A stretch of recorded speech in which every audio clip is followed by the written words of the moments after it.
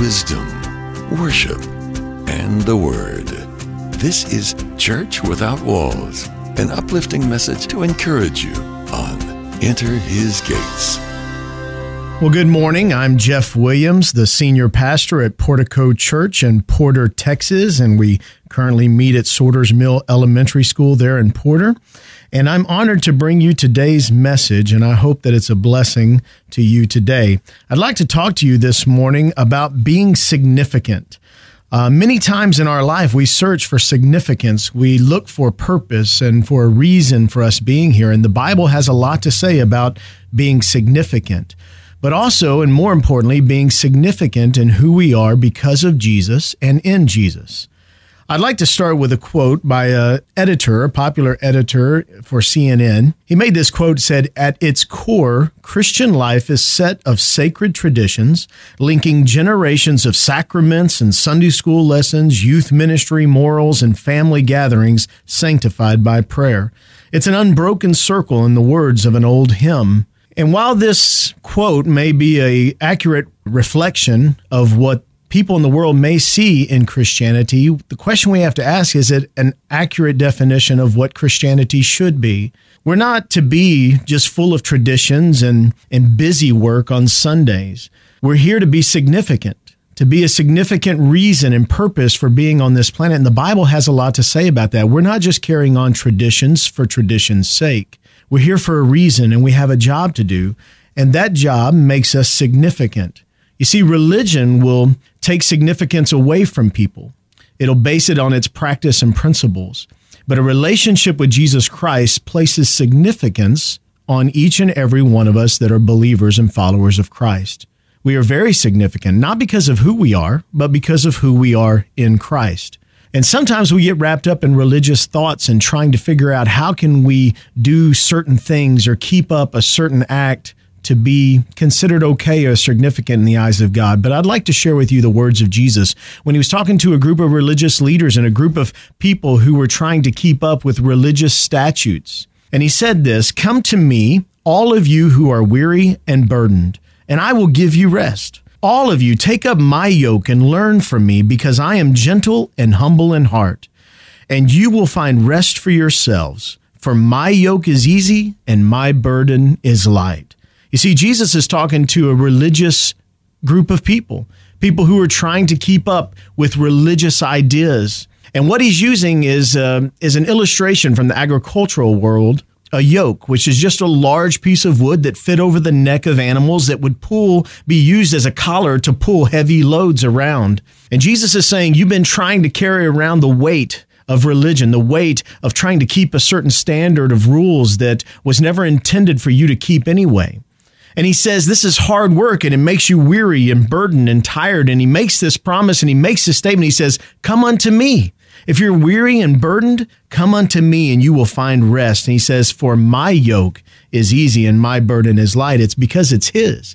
It's resting on his strength and not ours. In Galatians chapter 2, verse 21, Paul makes this statement. He says, I do not set aside the grace of God. For if righteousness comes through the law, then Christ died for nothing. He makes this idea very plain to the church in Galatia, who is struggling with false teachers who've come in and tried to teach that grace is not enough, that you have to continue trying to keep the law.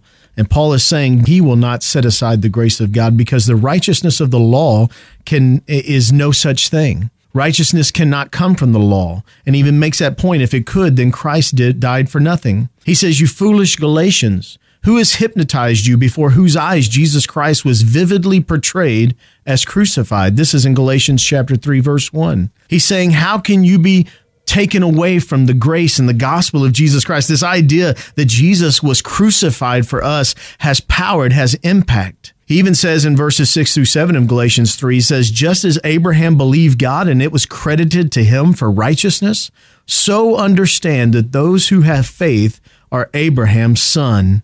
He's making this point that if Abraham believed, then all that also believe would be considered Abraham's son. This is a great promise to people. It's a great promise to a group of people who's trying to keep up with the law, saying that, hey, the promise of redemption was made to Abraham before the law even existed, but also another group of people that was outside of the law, outside of what God had promised the Jewish nation to those that are Gentiles.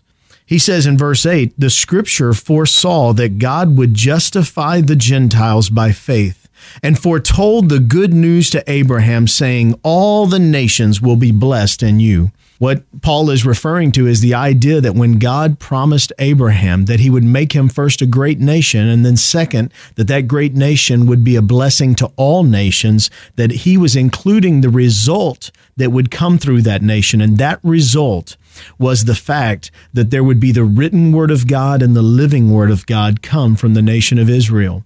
The written word of God being the Bible that we have now that tells us the good news, teaches us of the grace of God, and then the one who made it all available, the living word of God, as John chapter 1 proclaims, is Jesus Christ himself. Now, the application of what we're looking at here is kind of summed up in verse 9 of chapter 3. It says, so those who have faith are blessed with Abraham, who had faith. You see, faith, not religion, faith and grace and a relationship with Jesus Christ makes us significant. Again, not based on who we are, but based on who we are in Christ. And this is great news because it's something that religion cannot offer. Religion cannot offer you significance. Maybe this morning you're listening to this message and you're thinking, you know what, I just can't be good enough. I can't get everything in order. I can't get all of my stuff together. Well, let me share some good news with you. You don't have to. You just have to simply come to Jesus Christ in faith. He's the one that paid the way for you to know God, for you to be accepted by God. And it's simply just by placing your faith in him, in the work that he did. He lived a perfect life, and he humbled himself and became obedient even unto death on the cross. And yet he rose again, showing that he had power even over our worst enemy, that being death. We can place our faith in him this morning. Right now, you can place your faith in him and you can become a believer in Jesus Christ who knows what grace is all about. If you're already a believer, so many times we still get caught up in religious thinking. We think that we still have to do certain things that will make us even more acceptable to God. And we base that on an outward motivation to be accepted. But it doesn't work that way either, because just as much as we needed grace, the grace of God, for salvation, we need it every single day in our life for sanctification, our journey in life to become who Christ wants us to be. So I'd like to encourage you, give up on religion and focus on a relationship with Jesus Christ. Let his love, let his presence, his power, and his peace be that internal motivation that would bring about an external change to the world around us, because you are significant.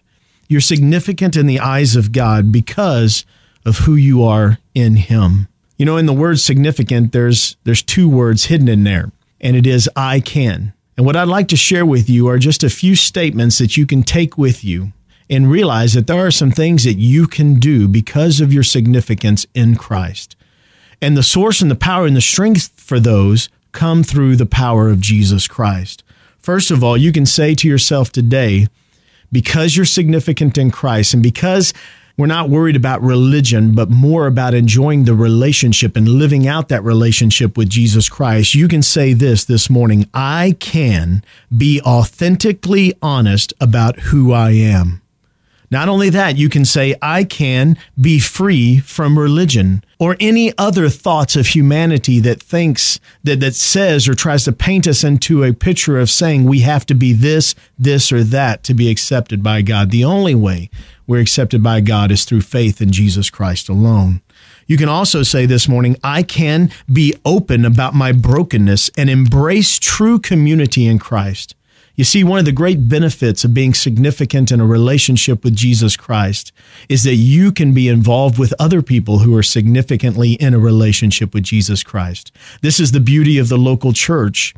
This is something that you need to be a part of, to be fully engaged in so that you can have strength, so that you can have accountability, so that you can have support from other believers as we're all sometimes struggling and sometimes striving and sometimes even thriving in our journey to become who Christ wants us to be. You see, community is what church is to be all about. You can go and you can be open about brokenness. You see, religion tries to says, no, you have to have everything together. But because of a relationship in Jesus Christ and being with others that are in a relationship with Jesus Christ, we can all be honest about our vulnerability and our brokenness because we are broken. You see, Jesus came to save those that are broken, those that realize they're broken. And we can do that in a community that is the local church. And then another thing, another statement that we can make, an I can statement that sometimes gets overlooked in our day. And I want you to hear it. It is this statement: I can, because of my significance in Christ, because of the relationship I have with Him, because of the grace of God, I can ruthlessly defend the grace of God and yet remain humbled by it. You see, religion sometimes feeds our ego. Sometimes it makes us think that we're better than other people. But you see, the grace of God always keeps us humble because we realize that there was nothing we could do to earn achievement with God, but that Jesus had to lay down His life and rise again for us. You see, the grace of God reminds us that we're broken, that we're sinful at times, and that we need a Savior, even in our daily walk with our Savior. So we can be humbled by it, but we can also ruthlessly defend it. Paul did this throughout his epistles. He writes about this. Throughout the letters he writes about in the New Testament, he ruthlessly defends the grace of God because he cares so much about people having hope in Jesus Christ alone.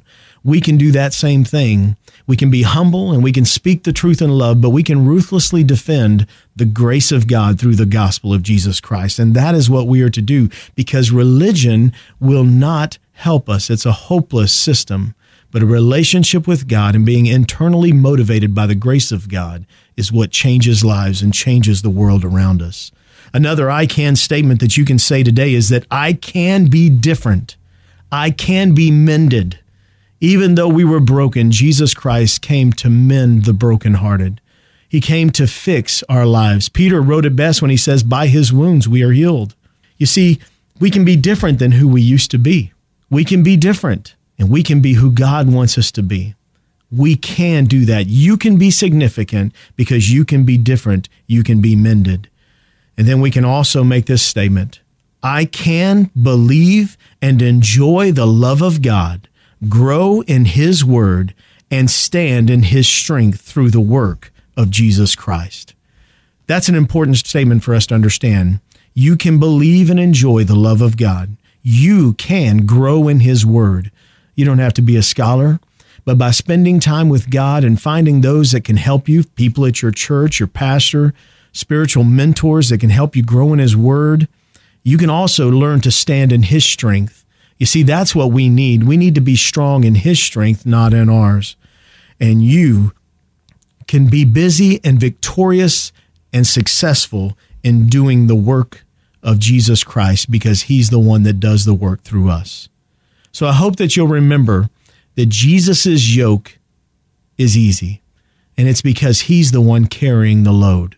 So whatever you're dealing with today, whatever it may be, people's opinions, religion, trying to keep up with so-and-so or whoever that is, you can give up that load today, and you can turn that burden over to Jesus Christ and take His, because His yoke is easy, His burden is light. Are you weary? Are you tired this morning? Are you tired of trying to do the things that you think you should do? How about you just come to Jesus? How about you just give your life to Him, submit to Him, and strive to make Him famous by being motivated by His grace? Because His yoke is easy, His burden is light. You can come to Him and find rest, and I hope that you do that this morning. Thank you for sharing this morning with me. And I pray that God will bless you this week and that you'll be drawn closer to Him as He draws close to you. I appreciate you for your time and listening to this message this morning, and I pray that God would be glorified through His word. And if you get a chance, check out our church's website. It's porticochurch.org. And we are in Porter, Texas, and we strive to make God famous. And again, my name is Jeff Williams. I have the privilege to pastor there at Portico Church. And I pray that we would all strive to make God famous in this world that is searching for answers and hope through Him. You have a great week, and we'll be praying for you. God bless you.